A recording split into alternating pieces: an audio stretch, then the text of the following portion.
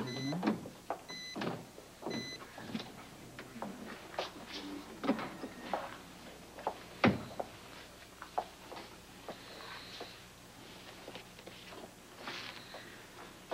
Sean? It's me, it's Felicia. You have to get well, because I don't know what I'd do if anything happened to you.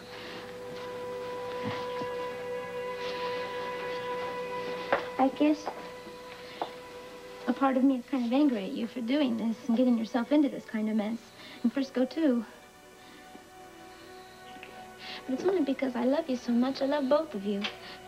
And I've been so worried about you.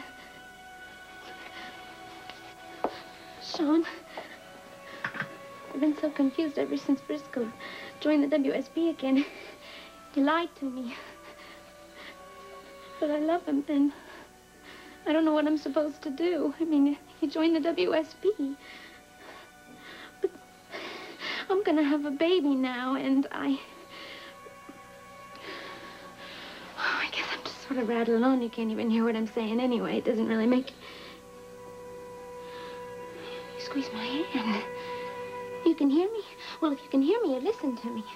You have to get well because I need you. And I love you. And everybody else needs you.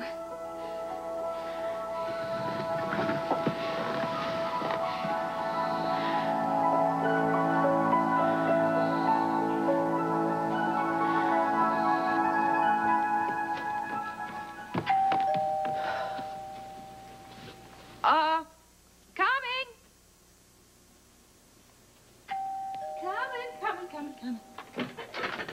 Oh, my dear. Hi, Charlene. You mind if I come in? Nobody's home.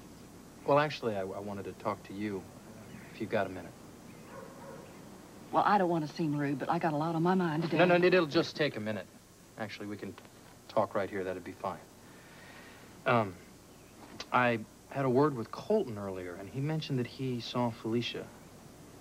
He did? Yeah. Actually, we didn't get a chance to finish our conversation. He had to go down and check on Decker, and... well, I'm sure that situation will work out just fine. Do you think so? Do you really think it will? Well, I don't see why not. I mean, you have a lot of friends down at police headquarters, and, you know, people in Port Charles, right? We all help one another, so... Actually, I'm hoping that you could help me right now. If you know anything about my wife, where she is, I'd appreciate it if you'd tell me. Colton lives his life, and I live mine. I understand that, but... And what makes you think I would know anything about your wife anyway, or anybody else in my family? Good heavens.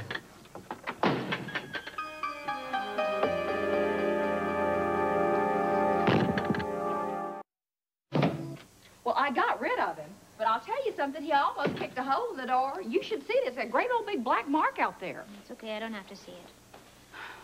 That temper in a grown man. What was he doing here in the first place? I guess he's looking for you. Trying to butter me up when he knows how worried I am about Decker. Well, what did he say? Something about Colton mentioned you or something. Colton said he wouldn't say anything. I don't get this. I don't like this. Well, neither did Frisco. He promised me. You didn't say anything, did you? No, I didn't say anything. I kept your little secret. Although the way you've treated this family, I wonder if that was such a good idea.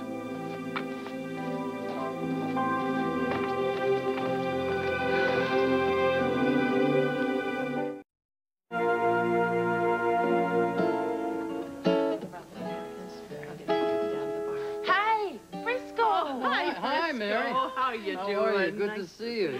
Guess what, Frisco? There's hardly a table left in the house. Is that right? Oh, Mary. Oh, I almost forgot. That reporter, Chef Casey. Would you make sure that his name is on the list? I promised him a place.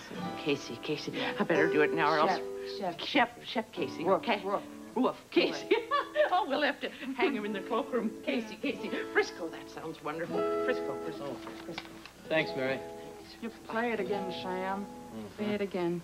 Oh, I'm so glad that you are here. So glad. What's the problem? Only the worst case of stage fright that I've ever had. Why do you have stage fright? You've played in front of people most... You're not even playing, by the way. I know. Well, why don't you just tell my stomach that, okay? It's a nice song. Thanks. Is that something you've been working on? Yeah. It's not quite finished yet, though. Well, I like it. It sounds really great. May I look at it? Fine. Okay. Oh, this is good. This is really, I like this chord right there. Are you gonna play this tonight? I don't know if I'll have it together by then. You see, I wrote this for this woman in my life. But I don't know if she's actually in my life or not. Come on, don't say that. Well, Catherine, kind of boils down to this. You know, I've been going through a lot lately. I've been looking for her. I don't know where the hell she is. She shows up in town, and she goes straight to her ex-husband. I don't know what's going on. I don't understand it. I don't know anything, but I do know this. She loves you. You love her. And if she came bouncing in these doors, you'd pick her up in your arms and you'd twirl her around, and I think everything would be fine. I'll either do that or wring her little neck.